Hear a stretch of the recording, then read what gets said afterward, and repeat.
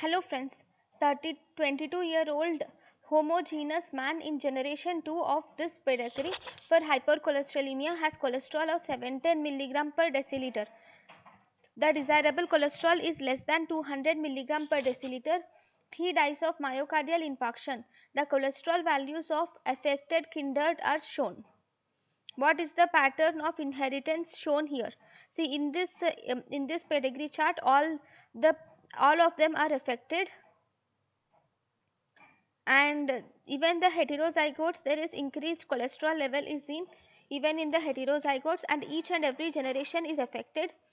So this is an autosomal dominant inheritance is seen.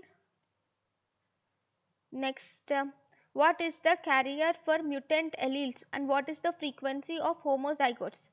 The carrier state is 1 in 500 in United States, and homozygotes are only 1 of every 1 million people. Why did this patient have such an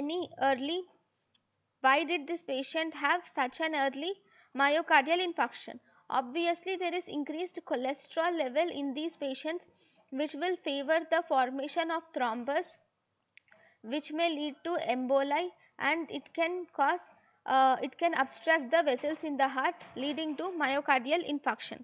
Thank you for watching.